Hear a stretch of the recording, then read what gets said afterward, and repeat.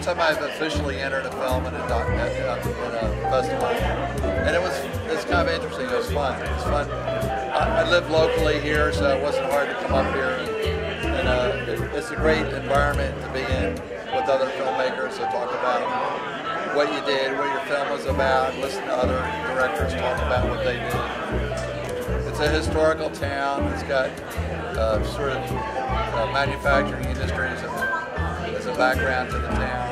I've worked for Channel 6 shooting, magazine shows, some other shows, other network shooting experiences. I had my own production company, and I finally got around to doing my own project. Okay, and I did it. I live in Bowmansville, and I got to know the owner of the mill, and I thought it would be kind of an interesting subject to shoot.